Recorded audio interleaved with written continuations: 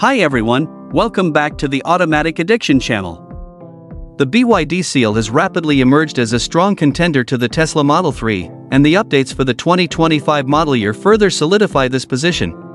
Although the Seal has been available in New Zealand for some time, this latest update, featuring an upgraded charging system and a host of new technologies, could give BYD the edge it needs to surpass the competition. The most significant enhancement is the transition to an 800V electrical architecture, replacing the previous 400V system and dramatically reducing charging times.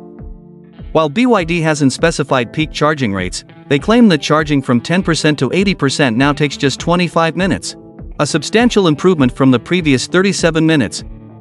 Two battery options will be offered, a 61.44 kWh pack with a range of 510 km and an 80.64 kWh pack providing 650 km, both based on the CLTC standard, which means real-world ranges may be slightly lower.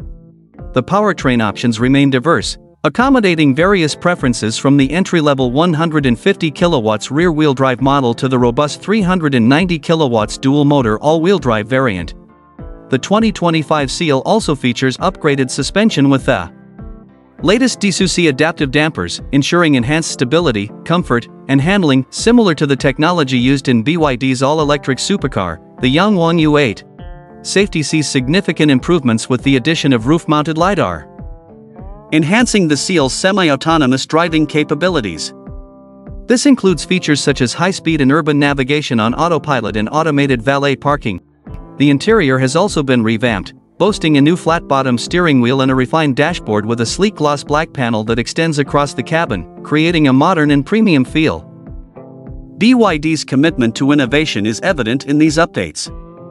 The 2025 Seal not only elevates the standard for electric sedans but also strengthens its position as a formidable competitor to the Tesla Model 3. It remains uncertain when BYD Auto NZ will introduce the new Seal to the market, so stay tuned for updates.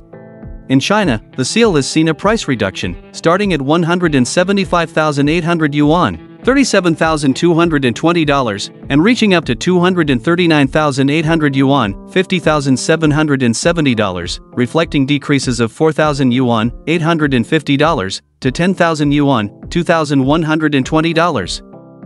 In Australia, pricing begins at $49,888 before on-road costs for the base dynamic model, rising to $55,798 for the premium and $65,748 for the flagship performance variant. Share your thoughts in the comments below, and don't forget to subscribe to our channel, hit the like button, and share this video with your friends. Stay tuned for more updates and exclusive content on automotive innovation. Thank you for watching.